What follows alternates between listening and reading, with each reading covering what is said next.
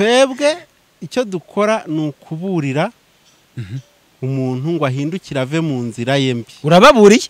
Umugabo n'umugore ibibera mu cyumba bigomba kumenywa nabo bonyine gusa hamwe n'Imana ubwayo. Nubwo umugabo atawe muri yombi, si uko n'umugore adakwiriye gutabwa muri yombi. Bose barasayishije bihagije. So ruriya rugo rero rwabaye akahebwe mu maso y'Imana no mu maso y'abantu. Niwe wizanye, niwe wabishyize ahagaragara, agenda avuga amagambo kandi ntabishyize hamwe gusa. Ureba umuntu uri gukoreshwa na Satani. Ako navuga kandi ni ibi byo gushaka bya hato na hato. Gushaka iki? Kanya ngo yarongowe kwa kanaka nejo yarongowe kwa kanaka nejo. Iyo Mana bakorera ijambo ryayo riravuga ngo umukozi w'Imana abe umugabo, ubwo n'umugore w'umugabo umwe. Iyo ukora ibintu ugomba no kwirengera ingaruka zabyo, nta santima njya nshyiramo njyewe. Kasi epizo niko nitwa, reka nizere ko umeze neza cyane uko ikibiganiro bya Max TV, nizere ko uri amahoro. Nkwifurije kuzagira umwaka mwiza wa 2023 ndetse nkwifurije kwihangana nimba umwaka twasoje bitari bimeze neza.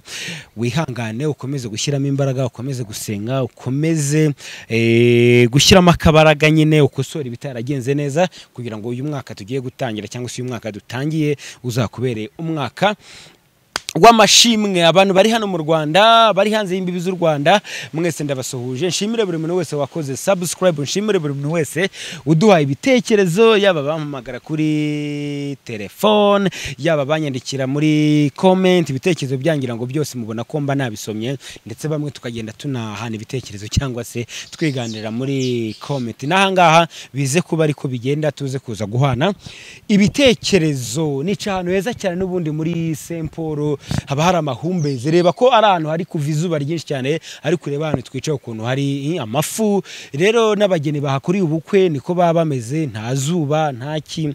Parking iragutse, maison de passage, guest house, ibyumba by'inama, sare nziza, ama office meza nyine muri Saint Paul. Na ahantu heza cyane. Nongeye kuganirira n'umwe mu bagabo b'abahanga pe.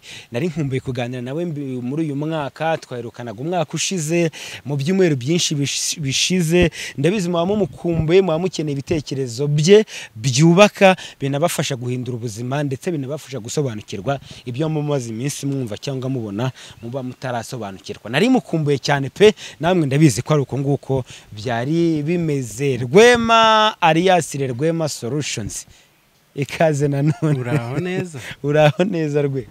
Namahoro. Imihanda wayicishije irungu. Ari waragiye? Ayo naragiye ebana. No kuzafata umwanya iyo nkuru nkayiva muzingo. Ikinyamakuru cyitwa Jaras cyaje kukurangisha kuri Rwema Solutions. N'icyitwa GB Rwanda. N'ibindi bitatu ntavuze. Bati n'ibindi bitatu ntavuze bati tubwire Kasi epizo ari hehe. Baza se ari kuri Max TV. Bati reka da, bati aheruka gukora ikiganiro kera. None ubwo bati uravuga hano. Uravuga ari hehe? Mvugaho ari se ngewe ndi umurinzi. Kayini niwe babajije ngo abera ari he, ati ngewe ndi umurinzi wa murumuna wanjye kandi yari yamusoje. Nuko rero kubera rero ko ibyo bintu bitarava mu mitwe y'abantu, nuko nanjye bari bangeretseho ikisa n'urupfu rwa Kasi epizo. Batari hehe? Nta muntu n'umwe naho yabarinde waruza ahantu aherereye. Nta numwe pe. Ikibazo gikomeye rero si cyuko abantu bose batari baza aho uherereye. Ni gutari ngewe wagombaga kuhamenya. Duhere kuri icyo.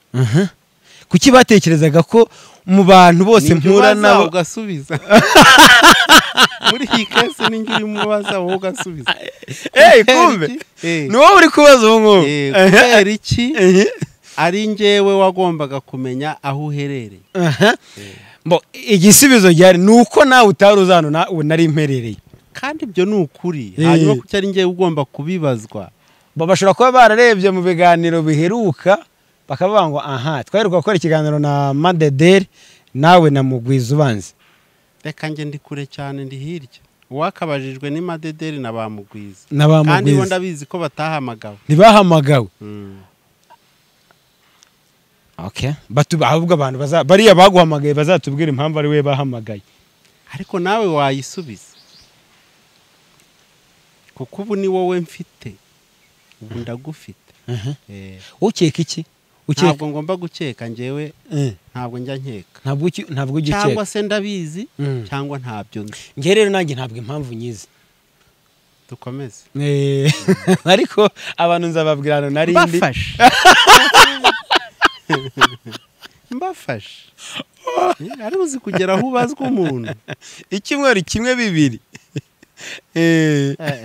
telefone zigahamagara umva ni njyewe wari umaze gukupa mu kanya inkoresheje indi nimero kuri kwanga kwitaba ubwire Kasiye Pizo ari hehe ntabwo byari byoroshye ariko nzababwira hano narindi ntabwo biba byoroshye mw'abantu mwe ariko ndamahoro meze neza ngira ngo mumaze no kubona ibiganiro bitandukanye ndaho ndi mu kazi so abantu bari bankumbuye twarahoberanye mu biganiro n'ubundi tugiye kongera dusunikana urugendo rw'umwaka wose kurinda twongeye tugeze mu kwa 12 kandi muzakomeze kunshyigikira n'ubundi nkuko byari bimeze umwaka mushya muhirero nawe kwese umwaka utangiye neza oya oya uri mu banyarwanda bake bashobora gusubiza icyo kintu ushobora kubaza ngo umeze neza akahita avuga ngo oya njyewe iyo meze neza mba meze neza kandi ntameze neza ntabwo najya kubeshya abantu ntabwo meze neza ariko ubuzima ngewe burakomeza kwanza guhora ameze neza ntabwo ari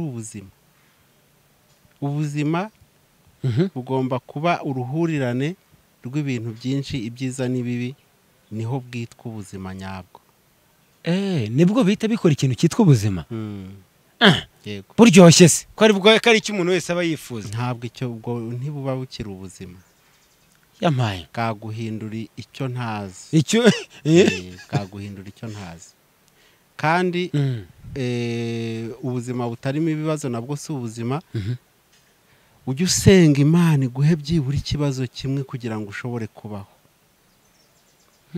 kimwe cyangwa byinshi uhangane nabyo kugira ngo ushobore kubaho kugira ngo ushobore gutandukanya ejo hashize n'uyu munsi umenye ko ejo hazamera kuko ejo bundi ntihabaho nitwe tuhakora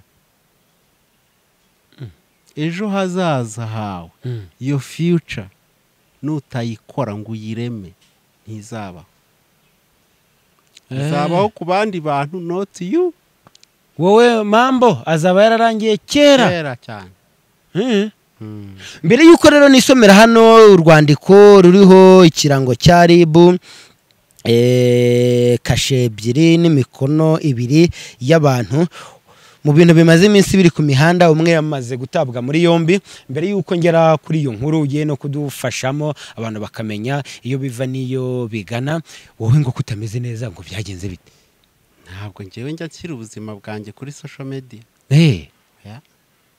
ni ubuzima bw'ibanga private life is private yego so ntabwo njya n'exposa ubuzima bwanjye kuri social media hashyira ibifitiye rubanda nyamwinshi akamaro wow mashyira ibyateza umuntu imbere sibyo nibyakongerera umuntu intege so niba ibintu rero bitumye ntameze neza nonaha ahubwo byatuma umuntu amererwa nabi kuki nabishyira hanze kuki wabishyira hanze mu ijambo rimwe twese nk'abitsamuye kuri Max TV tukwifurije gukomera murankomeza se turagukomeza da niba mubishobora turagukomeza ubu ngemeze nka wa muntu urimo arya bombo kuriya bombo ubona wumva iri kugenda ishira nikomeze uri gushira wumva nawe gushira mbyumva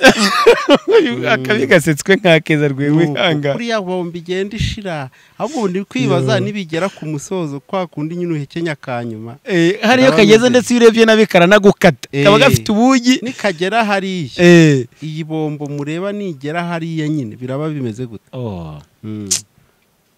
sha witeka gufashe no twagiye witeka gufashe kuba nshobora nubwo meze gutyo kuba nshobora guhaguruka nkumva bwakeye ariko nkumva sindwaye hato ndavuga ngo nejo hazacya ubwo bwakeye uyu munsi ndakonkiriwa ko nejo hazacya bityo kuko bucyana yandi nzikonforma ku kuntu bwakeye ubuzima bukomeze nongere mererwe neza wongere umererwe neza nuko ngukorera Rwema solutions tuba ariko agakana abantu bakakakwigiyeho wa mugani ibibazo birahari kandi it's a part of life ariko iyo wabyutse bikemera ukajya kuri hasozaye nk'ibisanzwe bikemera nkunda kubwira abantu yuko iyo ntahuye na satani ngo ampeze mbyumve dupezanye nkonkiriwa ko ndi mu nzira igana hwajya muri kubyumva kimwe turi mu rugendo rumwe aho ngo ntimuri butsitarane kuko ahari ahantu ageze nanjye hari aho ngeze ariko in the same direction aho nta hantu muzagonganira rero iyo tugonganye araturuka iyonjya kandi aho ava turahazi n'aho agana ubwo still nanjye menye neza ko ndi kugana iyo aturuka kuko turahuye murahuye ariko turi muri same direction kandi aho ajya ko hazwi ubwo urumva nganahe uyu mugabo ni ibitabo byigendera niyo mpamvu bavugira ngo mba mukumbuye tudaheruka guhura nuvuga ngo umuntu ajya yishimira ko hari akantu kamukomye mu nkokora yego karakubabaza mu mubiri karakubabaza mu mutwe psychologically ariko uko kubabara kwawe nyuma yaho nibyo bizana imbaraga ibi byuma tubona bya fera beto n'ibindi byabonetse bibanje gutwikwa n'umuriro kuri degre zirenze 100 uracyumva icyo cyuma kiri gushya ngaho ndebera cyavuyemo unamurumeho wumve shingaho shingaho iryinyo wumve wumva ukuntu icyuma cyavuye mu muri none nawe ibyo bibazo uri gucamo wumva uzaba we none nubisohokamo kuba bitamperanye upfa kuba bitakwishe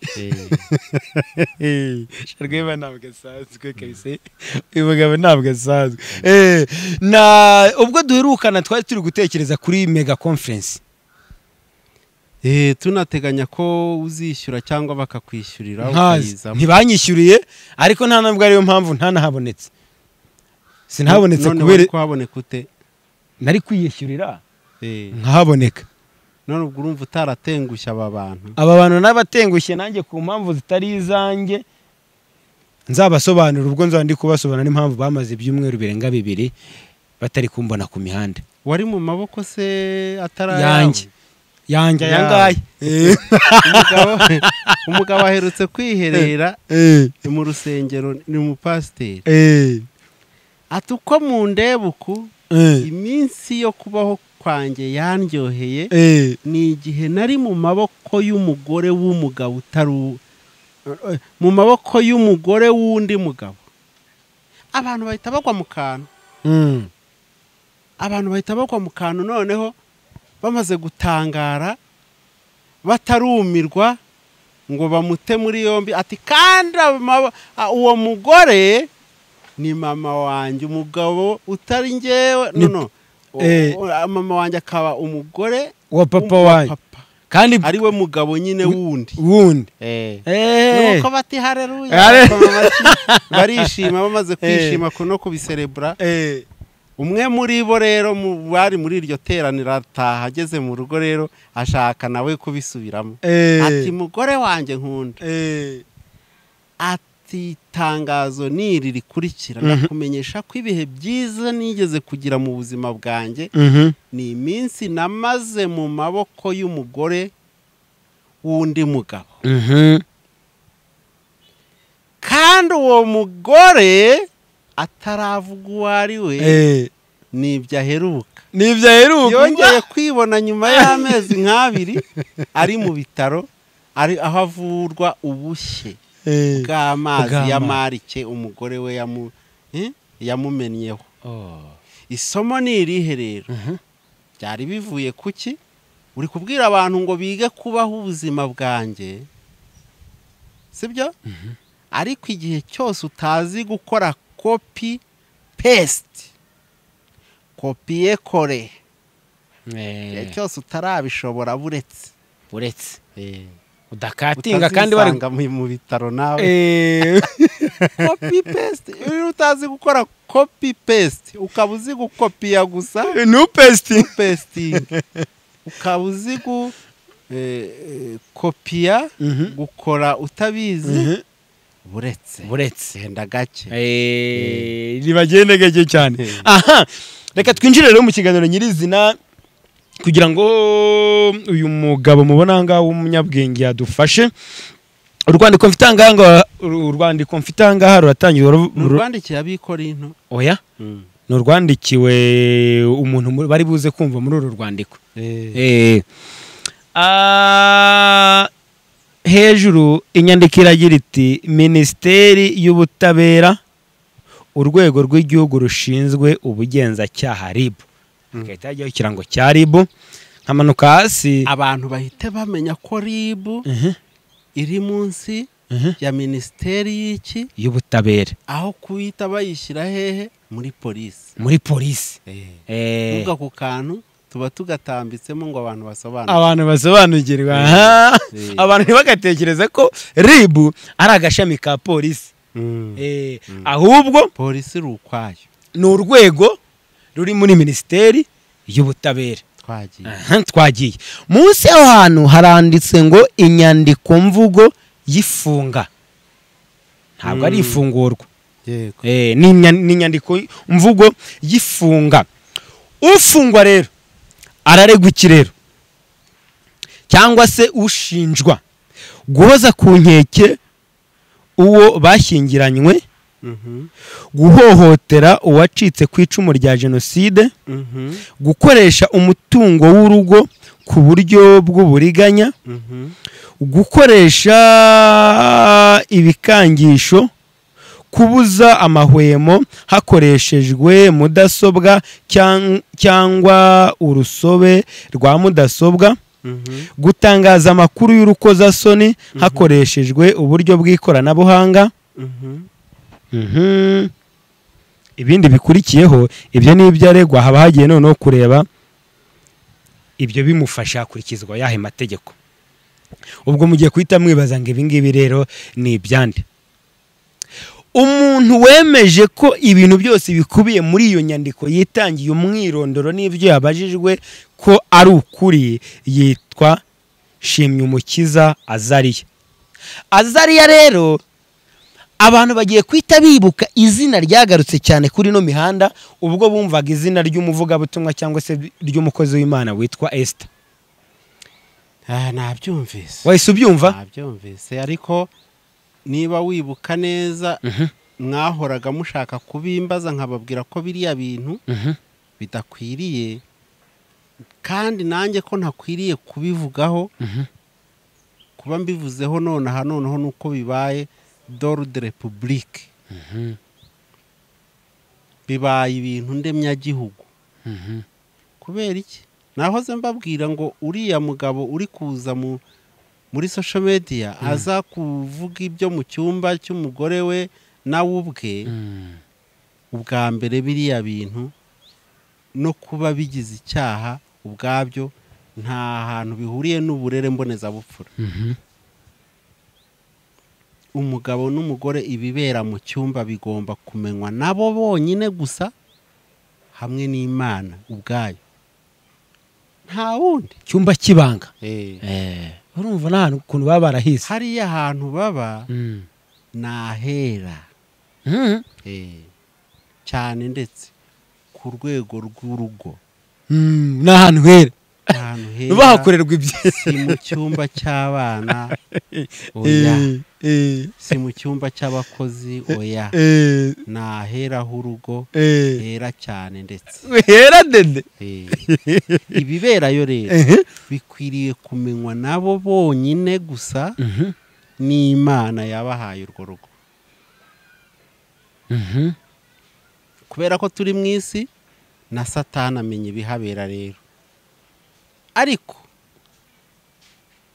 nta bubasha afite batabigizemo uruhare bwo kubexpose warinde Satani bamuheje nta hantu bamuheje rwose nta bubasha Bibiliya iravuga ngo murwanye Satani azabahunga ntabwo ivuga ngo Satani ubwo abarwanya ngo mwe ni muhungu yego rero ruriya rugo ku mpande zombi nubwo umugabo atawe muri yombi si uko n'umugore adakwiriye gutabwa muri yombi bose barasayishije bihagije njye ubwanjye mperutse kumwiyumvira ku gitangazamakuru kimwe bamusaba guhana imbabazi n'umugabo we ati ibyo bintu aho kugira ngo bibe nakwemera nkapfa ngahambwa bakanjyana rusoro ati ndetse na Yezu bwaramanutse akabivuga nahita mubwira ko ari interahamwe yarabyivugiye urumva so ubwo urumva rero kuba umugabo yafunzwe ntibivuga ko n'umugore adakwiriye iki gufungwa umva Yesu uyu twakurikiye twamamaje twamenye ibye ucyamamara kurusha abandi basitari bose mu isi ntabwo akwiriye kwitwa habe na gato habe no mu bitekerezo by'uwo ari we wese ngo yitwe interahamwe na Satani ibyo bintu ntiyatinyuka kubimukora kandi niwe mwanzi nimero ya mbere Satani afite ariko ntabwo yatinyuka kwita Yesu interahamwe ntabwo bishoboka so ruriya rugo rero rwabaye akahebwe mu maso y'Imana no mu maso y'abantu ariko nyirabayazana n'uyu watawe muri yombi uri mu maboko ataraye niyo mpamvu mpora mbabwira ngo ibintu mukinisha ikintu Imana yitaho ikakirinda kurusha uko irindi imboni y'ijisho ryayo ridafite icyo ryenda kuba kuko ari Imana ni urugo ariko bitavuze ko ingo zitubatswe n'Imana zizakomeza kuba kabarore tuzibone tuzote ku mpamvu ya ba nyir'urwo rugo sibyo uyu gutabwa muri yombi kwe ikosa rya mbere yakoze intangiriro ya byose ni ukuza muri social media avuga umugore wanjye gutya na gutya namufashe asambana waramaze dore ko kugira ngo umugore ajye gusambana bitandukanye impamvu itera umugore kujya gusambana itandukanye n'itera umugabo kujya gusambana yego umugore kugira ngo atinyuke akore ubusambanyi abanza gusiba mu mutwe we no mu mutima we umugabo bashakanye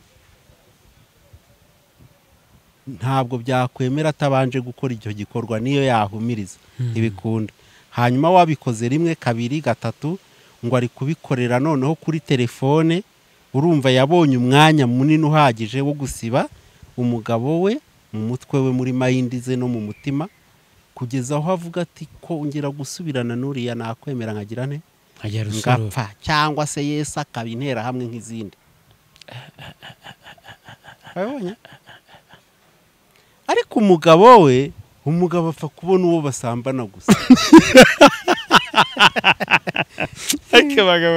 umugabo apfa kubona uwo basambana gusa ahita birangiza agataha yita umugore we sheri shushu wewe icyapfa gusa uwo basambana arabonetse nicyo kiba kibura gusa nta bindi hanyuma iyo birangiye umugabo afata ukwangushya agataha iwe mu rugo agenda abwira umugore shushu ariko umugore wavuye gusambana ntabwo ibyo bintu ntabwo bishoboka iryo joro ntiyavuga shushu oya ntabwo ari iryo joro gusa n'ayandi yose akurikira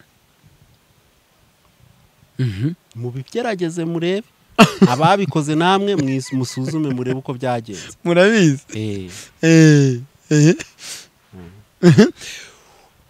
none se uyu mugabo yamaze gutabwa muri yombi abantu bari kwibaza urumva banagendeba muri comment ahantu hatandukanye bati uyu mugabo nuko adafite umuvugira uyu mugabo ntabwo ari byo oya ibyo yivugiye byose bigize icyaha rwose bigize icyaha bigize ibyaha nta nubwo ari kimwe nubwo numvise bamurundiyeho ibitaka byinshi cyane ubwo akarenza umunwa akarushya hamagara kandi iyo ukora ibintu ugomba no kwirengera ingaruka zabyo nta santima njya ashyiramo ngewe niwe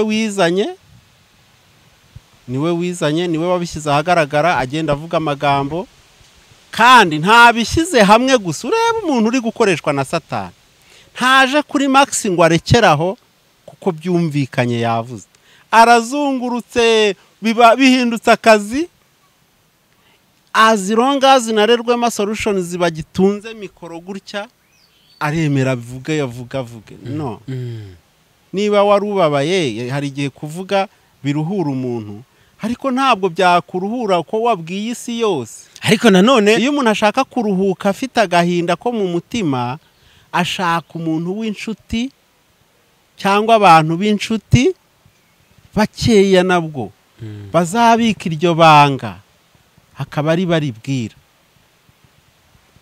ariko nyumva hanyuma umuntu nzi neza wumva amabanga y'abantu akamenya ibiri ku mutima akamenya akababaro kawe ntazana kuvemo kandi akakuruhura ni wa Yesu bari kwita interahamwe nta pasiteri reka dashwi nta bishop nta aposo reka kandi barara abahuza b'Imana n'abantu kuva ryari ibyo nimwe mwabihimbye nta hantu biri nta bibiri yivuga gutyo nta bibiri yivuga ityo nicyo gitabo ni wo muyobozi nta mwuka wera uvuga atyo niwe mujyanama niwe muyobozi twasigiwe n'uwo Yesu ngo ajya adufasha adukomeze atubere umujyanama n'umuyobozi muri byose uwo pasiteri yavuye he uwo bishop yavuye he uwo padiri yavuye he n'abandi biyita gutyo ngo bahagarariye Imana ku isi Imana yonyine irivugira ngo dore isi ngo ijuru ni intebe yanjye isi ikaba akabaho nterekaho ibirenge bya akabaho iterekaho ibirenge byayo isi ureba isi ukuntu ukagenda ukayisimbura rega rwose ukajya uvuga ngo ngewe ngo ndi intumwa y'Imana ndi ibi n'ibi no hindira umushyitsi imbere yayo ariko gutyo rero waba ugaragaje nkaho utemera ntemera ngo iki kutinye kubivuga utemera abangaba abakozi b'Imana bavuga yuko baje guhuza Imana n'abantu ntabwo mbemera nyine maze turebe ko mburara ntabwo bemera nemera Imana yonyine abo bandi ubwo wibikwirwa unabavuga navuze ngo nemera Imana yonyine hirya ya yonyine nta kindi gikurikiraho abandi ni abantu nkanjye zana urwembe ukate hano umukateho turebe ko nawe amaraso ataba none uko ariko yaratoranyijwe ninde wamutoranije yatoranyijwe n'Imana yaramuhamagaye ari njye wamutoranije oya ni Imana yonyine njyewe naho njyewe we ntabwo yagutoranije mama shenge ntimuyobe twese turareshya imbere y'Imana hanyuma buri wese imukoresha ibijyanye nyine n'uwo muhamagaro yamuhamagaye nibiguha pozisiyo rero kuba warahamagaye gutyo bikaguha pozisiyo yo kunkandagiraho nanjye narahamagawe nka Rwema solutions atansiyo ushobora gusanga ari wowe uri kwishyira munsi yanjye kandi twareshyaga yego turi umubiri wa Kristo urumva twese turi umubiri wa Kristo Kristo akaba ari we mutwe twe dusigaye tukaba turi ingingo ze hanyuma wowe gutwi uratinyuka ukantuka ngewe jisho aha ngo wowe gutwi uratinyuka ukantuka njyewe jisho hanyuma njyewe jisho nkatinyuka nkatuka urutoki urutoki rugatinyuka rugatuka ivi harararara bitumye nguha blage umunsi umwe umunsi umwe igifu cyaritunatunye kivuga ukuntu ari cyo gifite akamaro mu mubiri w'umuntu uri kunyumva ngo ibindi ntacyo bimaze ngo kereka igifu okay ntacyo tumaze nuko akabuno karabyumva karafunga karafunga koko ejo indira byimba igiye guturika ngo banze usubiramo ukuntu ari wowe ufite akamaro subiramo twumve so ntihazagira ugukanga ngo niwe kamara ubuzare ku Mana ngo yaramutumye ngo yaramutoranije twebwe se twebwe ibyo nkora ntabwo yabikora kandi nanjye naratoranyijwe ngo nkore ibyo ngibyo ariko nanone aho ngo ndibuze kuhagaruka ariko ngo kubuzare uze kuza kunyihangana n'inkugarura inyuma gato cyane nagira ngo tubanze tuve kuri Azaria tuhite dukomerezaho n'ibindi ubwo turacyamuriho yanjye kingana iki cyatuma mumaraho iminota ingana gutya oya ni gatoya kanyuma nyihanganira kanyuma kabisa urumva nubwo ibyo ngibyo rimwe na rimwe abantu bavuga yuko nta bimenyetso byagaragaye Azaria yaravugaga ati jewe narashimuswe shimutwa n'agatsiko gakorana n'umugore wanjye ibindi ati oya nabyita ukundi kuntu gushimuta muri uru Rwanda ibyo bintu by'abantu babigarutseho wamugana hari igihe umuntu azana inkuru hano kuri social media maze kugira ngo ifate mu matwi y'abaciriritse n'abanyantege nke agahitamo kuyisigisha no kuyitakisha ibinyoma hanyuma wa munsi bagushimutaga kuki utavugije induru nzi umwana washimuswe hariya Nyagatare ejo bundi umusibe ejo w'umukobwa wigaga muri primary 6 ashimuswe n'umugabo wamwigishaga umwarimu wamwigishaga amushimutiye iki yamuteye inda yari imaze kumara ukwezi kumwe barahurudutse bageze Uganda niho baterewe muri yombi barabagarura bombi bageze aha ngaha sinzi uko byagenze umugabo nanone arongera arabatoroka ibyo byose byakwiriye imihanda hanyuma Azaria ni iki gishimutwa kikamara amezi 6 kitaragaragara ngo akubitwa ngo avaye akajya kwa muganga kwavurwa ibyo muzabibwira abandi ngiye muzabibwira donc numunyu ni ibirungo byo gusiga ku nkuru yazanye kuri social media kakantu twajyaga tuvuga rero ntago kajya kabura ingingo imwe imufunga cyangwa imufungura nuko habura ibimenyetso we by'ibyo byaha barondoye hariya nuko ibimenyetso byabura bibonetse ntabwo yawe ukurikije uko ubyumva uko mbyumva nta kundi guhari yatawe muri yombi reka duharire ribu yegeranye ibimenyetso imushyikiriza ubushinjacyaha cyagihe bari kuburana nibwo tuzumva cyagihe Dossie bayageze ku mihanda bari kuvuga ngo baburanye gutya nge niho mpita mbona iyangingo n'izindi zose nibwo nzibona nibwo bihita biza mu kwirinda gutangaza ibihuha yego nibwo mbibona nibwo ubibona neza hari akantu waruvuze rero ngo ntibakazagira umuntu ukubeshya ngo afite ngo ubuzari burenze ubwawe ku Mana ariko kandi nanone ngira ngo muri no minsi abantu bari kureba ibintu biri ku mihanda komenti iyo ari 200 abantu bavuga abangasi twari tuzi ko aribo batugerera ku Mana bakadutakambira komenti niyo zaba 1000 hatarimo yangingo ngewe mpagaciro imwe gusa zose 999 ni komenti nyine ni bla bla bla ni bla bla bla bla izo komenti rero zaje hagati y'abakozi b'Imana babiri mama Pastor Mutesi ndetse na mama Evangeliste Eliane abo bantu n'abantu bagarutsweho cyane kuva uyu mwaka watangira ku mbuga nkoranyambaga hari umuntu wabazanyeho cyangwa nabo barizanye barizanye ubwo rero y'Imana bakorera baratubeshya nabo oya nanone ntabwo umukozi w'Imana ntabwo aza kwiyandarika kuri social media kandi kwitwa umukozi w'Imana ntibivuga ko atagwa mu byaha ndetse n'ibyo bikomeye by'ubusambanyi cyagwamo rwose cy'abakwiriye yabiguyemo ni ukubyihana sibyo agahindukira kandi dushobora kumenya aho yabigwiriyemo ariko aho yihaniye ntituhamenye tugakomeza kumubara nk'umunyabyaha kandi tayari yarejejwe kera icyo kintu abantu bagiye bakitaho cyangwa bagiye bakirengagiza yawe yabakwiriye kubimenya kuko mbere ntabwo bari babizi none ndabivuze barabimenya bagomba kubimenya nuvuga ngo nimba umuntu yarakoze icyaha mukabimenya tukabimenya kuko cyarakozwe ariko ntimuzatinda aho ngaho ngo mukomeze kumuciraho iteka kuko ashobora kuba yarakihanya kezwa kuko aho yabikoreyeho ntimuhazi urumva ibyo abantu baba bari gutera amabuye ako navuga kandi ni ibi byo gushaka bya hato na hato gushaka iki kanya ngo yarongowe kwa kanaka nejo yarongowe kwa kanaka nejo iyo mana bakorera ijambo ryayo riravuga ngo umukozi w'Imana abe umugabo ubwo n'umugore w'umugabo umwe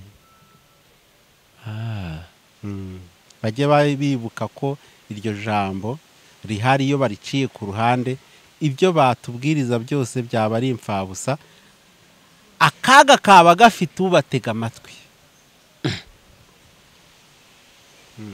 ugomba kuba icyitegererezo muri byose niba ijambo ry'Imana rivuga ngo wowe mukozi wayo uba umugabo w'umugore umwe uba umugore w'umugabo umwe wowe ukabirengaho ngo no ngomba kugira batatu turumvira Imana cyangwa turumvira wowe none se rwe none si iki kuri umubyeyi abantu ukaba bagukunda aba bana ukaba wanababyara yaba Mutesi ndetse n'uyu nguyu Eliane nimba ibyabo byarakunyuze mu matwi wowe ubitekerezaho iki mu by'ukuri urumva bamwe bacangaha bagatera ibyondo ahangaha kuri Eliane abandi bagaca bagatera ibyondo kuri mama Pastor Mutesi ariko nyamara abantu baba bifuza ko aba bantu bakabaye bameranye neza babana neza nk'abakozi b'Imana nk'abantu bakorera Imana imwe nk'abantu bakorera Imana ariko kuri wowe reka none tubone kagufa karerwema solution ko ari abantu wabyara wowe ibyabo bitekerezaho iki intekereza ko bayobye bari mu nzira imwe na Satani oya kandi buretse ntekereza ko bayobye bari mu nzira imwe na Satani kandi rijwi ryanjye bumvise ryabagarura bagahindukira bakagaruka mu nzira y'ukuri igisubizo cyaboneka bagarutse ariko bakiganayo bakiri mu nzira imwe na Satani ntibyakunda ubahana bajyayo bavayo kubahana bajyayo byo ntibishoboka ni nayo mpamvu muri kubona abari kugerageza bose biri kurushaho kuzamba arakubitaho ugutwi yafungura cano yakumva kanaka ufite uko ahagaze amuvuzeho n'ibyo amuvuzeho akarushaho gusayisha ejo mukumva byabaye bibi kurusha nuko style ubwo bayongeye iyindi vitesse mu rugendo rubi already yatakayemo arimo kandi nawe ijwi ntiribura kumubwira ngo wayobye rero umunsi muzajya kubona mukabona bagarutse kuko ntabwo barusha imbaraga Imana igira iki kagufata ati wefayota gaterera hari none utugeri wateraga bikanga nabyo bikanga kuko nta kibasha kurogoya imigambi yayo bitewe nuko ishobora byose yego ubwo rero muzababona bagarutse kandi ibyanyuma bizaba byiza kurusha ibyanyuma bizaba byisha kurusha baramutse bagize gute bagarutse hanyuma nibagenda nabwo bakaba kahebwe ni hahandi nabwo bazarangira ariko bizatubera isomo nka Mukaroti yabaye inkingi y'umunyu na bugingo n'ubu bamubujije arangarananira ati oya oya siyo bakubujije ukanga ukananirana rero twebwe icyo dukora ni ukuburira umuntu ngo ahindukire ave mu nzira ye mbi urababuriye bahindukire kubera iki ubwo tugiye gusoma ijambo ry'Imana sibyo rinatuganije ku musozo wa mugani. Tugana ku musozo. Turasoma muri Ezekiyeli. Ezekiyeli. Mu gitabo cy'umuhanuzi witwa Ezekiyeli. Ezekiyeli, Yeremiya, Ezekiyeli nabwiye. Urababuriye. 33 ni igice cya 33 ku murongo wa 8. Nimbwira umunyabyaha ntiwa munyabyaha we gupfa ko uzapfa, maze nawe ntugire icyo uvuga cyo kuburira umunyabyaha ngo ave mu nzira ye, uwo munyabyaha azapfa azize ibyaha bye, ariko maraso ye ni wowe nzayabaza. Ibi binaboneka nanone no ku murongo wa 14. Kandi nimbwira umunyabyaha ntigupfa kuzapfa, nahindukira akareka ibyaha cye agakora ibyo gukiranuka bihwanye n'amategeko. 15 umunyabyaha nagarura ibyo yahaweho ingwate, akagarura ibyo yibye, akagendera mu mategeko ahesha ubugingo, ntakore ibibi, kubaho azabaho ntabwo azapfa. Nahindukira ntapfe, ubwo uzaba urokoye ubugingo bwe icyarimwe n'ubwawe. Ariko numubwira ngo uzapfa rwose, va mu nzira yawe mbi, biriya byose barimo kuri social media, reba bamwe batangiye no gutabwa muri yombi, bakanga tayari no guhindukira, bakanga, bazapfa, ariko ubugingo bwacu twebwe tubaburira twaburokoye. Aba babyeyi abantu barabakunda, bishimira ko baba bameranye neza, bagakomeza gukora umurimo w'Imana. N'ukuri nta byacitse bihari, n'abantu bose bakorera Imana kandi bakorera Imana imwe. Ubundi kukibashwana kandi bose bakorera Imana imwe, nuko bari kujya hahandi umubagana. Nuko mu kazi ukorera Imana, Satani agomba kwibanda ku bayikorera nyine ngo abateshe, kuko baba bari kuyihombya. Iyo abashoboye kubanyaga akabatwara, abatwarana n'imitima yariri inyuma yabo. Uri kumva? Aba bantu uri kubona muri komenti, Mutesi, Eliane, Sijui, uko Satani ari kuroba abantu babiri nyine, abatwarana na kiriya gihiriri kiri inyuma yabo, kibiyumvamo. Atwara mu ipaki imwe akatereka hariya. Niyo mpamvu uri kubona biri kumera kuri. Ariko natwe impamvu tuburira aba babiri nuko baramutse bahindutse, bariya bose birajyanirana. Abagandi bahinduka birajyanirana. So na abantu bakomeze kwisengera Imana, bakomeze no gusengera abantu, bakomeze kwiberaho ubuzima bwabo. Hanyuma reka tugane ku musozo. Hari akantu uruvuze ngo kasigiyusigine bakako muri no minsi abantu kubakubita ikintu cyitwa igiswahili, icyongereza, igifaransa kuri Rwema solution. Twageze mu ishuri ibintu ngo muri mega conference twabonye ibintu 15 abantu bazakora bike cyangwa byinshi cyangwa kimwe. 2023 ikarangira uyoboye imihanda. So ngewe rero nanjye mbwira abantu, nibwira kwigisha indimi at the end of this year bizarangira ndi umuntu ukaze cyane kuri iyi mihanda. Ngo rero buri munsi tubona isomo ry'igiswahili, ry'icyongereza, iry'ikinyarwanda n'igifaransa. 4 in 1. 4 in 1. 4 languages, 1 kuri Rwema solution. Yego bikahurira. Uyu munsi tugiye kugira uwa 4 dusubiramo ibyo tumvise muri 3 yabaje. Reka mbashishikarize kuza kujyayo, tuzanakomeza n'ubundi. Ubundi ugomba gukora n'ibikora cyane, ibikora cyane ugomba kubigumishaho. Inama muri consultation zizakomeza, kandi ntabwo igiciro kizahinduka, kizaguma ari 118 kubera ko ubuzima bugiye kuba bubi cyane ku batarakurikije inama za Rwema solutions. Ikiro cy'igitoki bamenyereye ku 120, ubu ni 500 na ubu igihumbi. Nta muntu uzana ibira igihumbi, nta muntu igihumbi ntiwazana ibiro bibiri, nta muntu wazana ibiro bibiri. Yego mbega umuceri ukuntu bimeze, mbega isukari, mbega ibishyimbo, mbega umugati, mbega minervari, Mbega mbega essence. taxi, mbega essence. Mva uwumvise gusa ibisa cyangwa n'ibyo yumviye kuri Rwema Solutions agashyira mu bikorwa, uwo ni uzabaho. uwo ni uzabaho. Yego, ndaza kubashyiriraho link hano hasanga kugira ngo mukore subscribe muze no kubona ayo masomo atandukanye. Ndamushimiye, ndanamushimiye cyane Rwema, nizere ko mwanyuzwe kandi mwaryohewe n'ikiganiro. Of course kasi episode that's my name Kabo.